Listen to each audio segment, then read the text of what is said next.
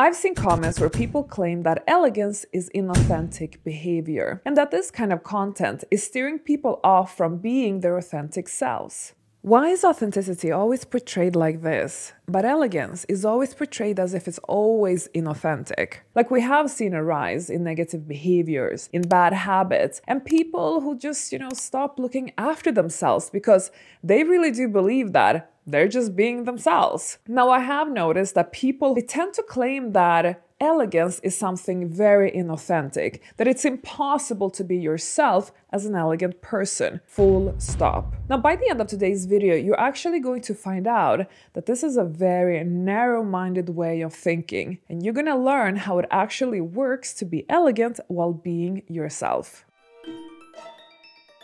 Now, before I tell you how to be authentic and elegant at the same time, I must give you some important context. You see, most people who are unfamiliar with elegance, they usually think of it in stereotypical terms, which has to do with, appearance, manners, and they oftentimes also associate elegance negatively. They think it's just some snobbery, inauthenticity, and just simply, rich people mannerism. So people tend to use elegance in two ways. One is using it as a subculture or an aesthetic, like with aesthetic trends on TikTok. But for many people, it goes way beyond an aesthetic and actually carries a deeper meaning. Like, you will have a lot of people using it as a tool for personal growth because the values are very much aligned and represents their own. You can really use it in whatever way it suits you. The problem is not everybody understands that. They think it's just a copy and paste formula and let's all just become clones of each other. Now, I do actually want to use today's sponsor, Lily Silk. As you can see, I'm wearing here. I've worn their striped shirts before, but today I really need to show you some new amazing items that are so worth investing in right now, because with Lily Silk, you always get functionality together with elegance. So first we have this versatile cashmere top, and it is so perfect for spring. Actually, their quality of cashmere is similar to Loro Piana,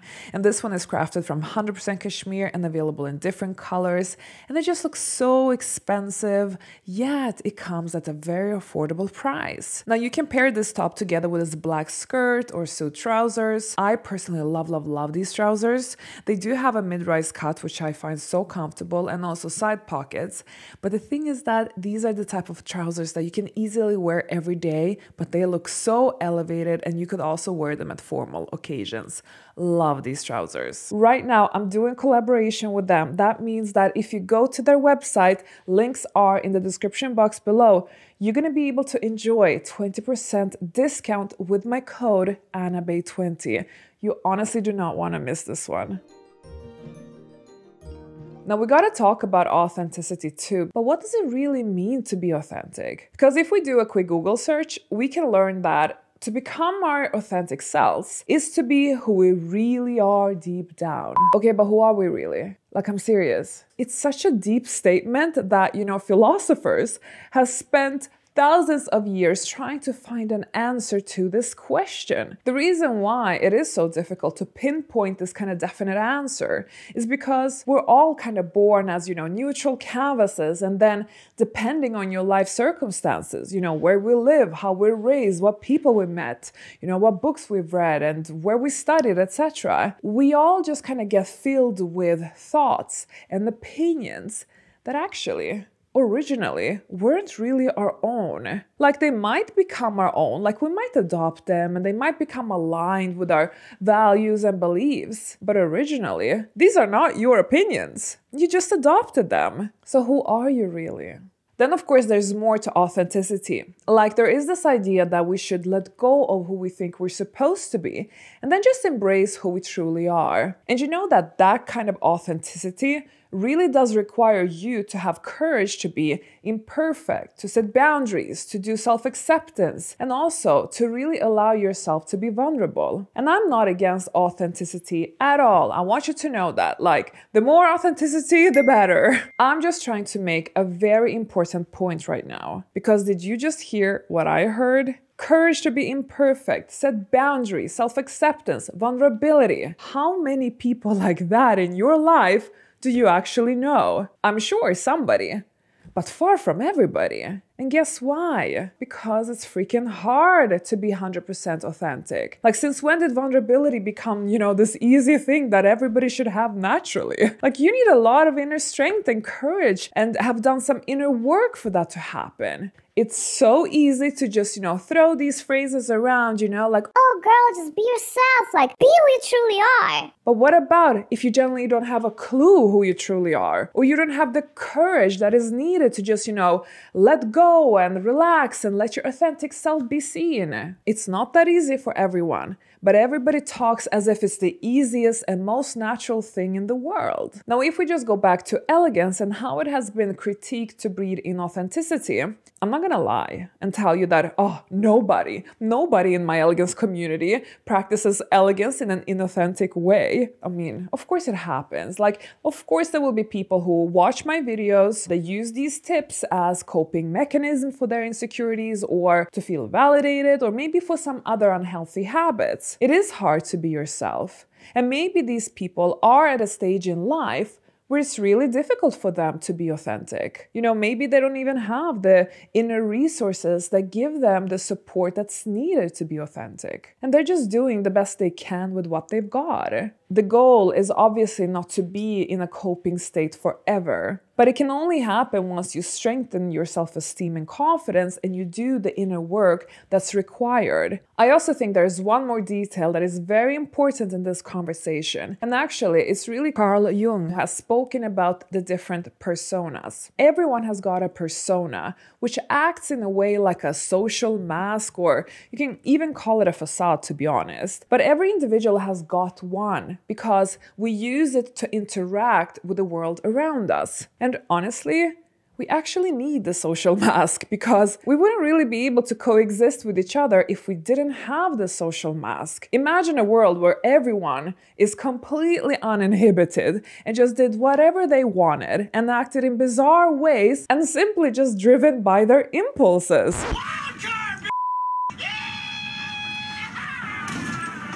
And also, we have a big brain for a reason. And that brain actually allows us to self-regulate, which is not only necessary, but that is what Carl Jung says the persona is all about. So those people who are really advocating for authenticity and strongly against elegance as a result, I think they just assume that all elegant people just over-identificate with their elegance persona. And Carl Jung does speak of the risk of over-identification when there is this kind of, excessive focus on the public persona while neglecting the other parts of self. And this is actually very important to pay attention to because I am aware that some people can easily take it into extremes. Then yes, there is a risk for over-identification and one must have a balanced approach. Now you're probably able to see that, being authentic is actually not as straightforward as it may sound, that it is rather complex, and that we actually do need personas to function in our society. It's not all black and white, you see, there's a lot of nuance in the middle. Regardless of that, you can still be 100% authentically yourself. Now let me tell you how. First and foremost, you must be aware of your personas and the different roles that you naturally step into. You're not gonna be exactly the same person when you are in your work role or when you are with your children or when you're intimate with your spouse. I hope not, at least. Different situations require different versions of you. And that's totally normal. What you need to think about is, do these different versions of myself carry a red thread, or are they completely different people? That man's an imposter. That man is the imposter. Now, if the answer is the latter, then yeah, maybe you need to think about whether you are embodying, external expectations of who you're supposed to be versus who you truly are. And authentic behavior really does require you to be honest with yourself and really allow yourself to be imperfect. Elegance does often get mistaken with perfectionism. And even though I do think that some perfectionists do get drawn to elegance, what can you do? Elegance is not an excuse to become, Little Miss Perfect. Like, there's nothing interesting about Little Miss Perfect, and it's really an authenticity killer. If you want to start your authenticity journey, you really need to start practice getting comfortable with being imperfect. And listen, I know that it may sound scary, but let me tell you, because I have been showing my imperfections over the years, and I have really learned one important detail that you must know. Because guess what happens when you show yourself as imperfect?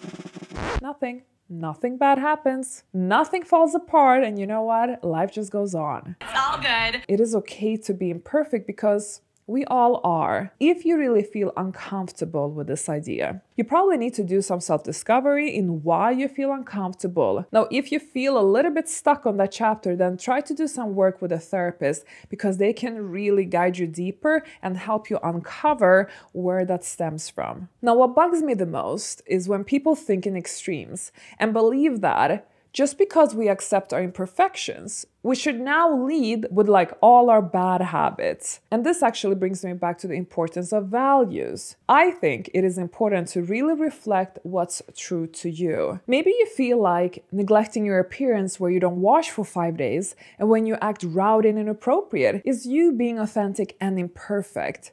Then okay, that's your values. So just to add to that, because if you have also had trauma in your life, then certain behaviors can be linked to your trauma response and not at all be aligned with who you truly are. Think about that some of these bad habits may actually be traits that you have picked up externally from someone or somewhere that have nothing to do with your authentic self. Let's say one of your parents who raised you was always swearing and being nasty and negative in their speech, and then today you're doing the exact same thing while thinking that you are just being yourself. And if you continue with this behavior without any form of self-awareness, you're actually not staying true to yourself. You're just repeating someone else's bad habits and then thinking that that is what it means to be yourself. To find yourself, you must identify your values and what feels right for you. As an example, for somebody, swearing might feel very right and is who they truly are. And for other people, that might not sit right with them at all. Both are right. But it is so important to identify what is truly you and what is just a bad habit that you have adopted. Then we also have setting boundaries and being vulnerable. And these two are really strong traits of authentic behavior. And I would also say that, you know what? This has always been part of elegance too. Because when you set boundaries,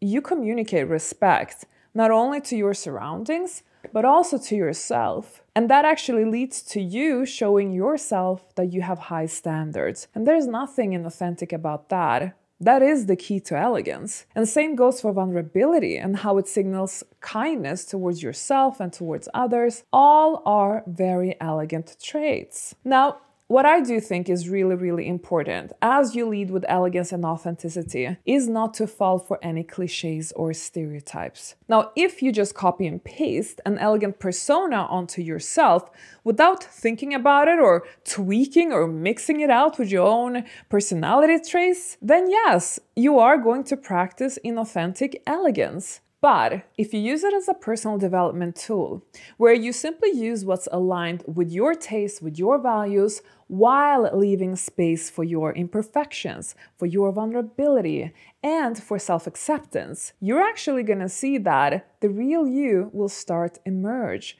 because you are simply comfortable with having your authentic self be seen. And you know, you can do all of that while you are incorporating a part of you who also enjoys a specific aesthetic or a set of values or a type of mannerism. I truly believe that whatever you do will either be authentic or fake depending on the reasons behind. Like if you do something just because you think that's expected of you, but you're not really aligned with that whatsoever, then yes, that would be inauthentic. But if you do something because you truly desire it, for perfectly healthy and normal reasons, then yes, that can be part of your authentic self. Having said this, if you do enjoy, a classy approach to life, however, with balance and with authenticity, then make sure you subscribe and also make sure you go check out Lily Silk and all these beautiful garments that they have. Honestly, I wouldn't recommend it to you if I truly did not believe in them.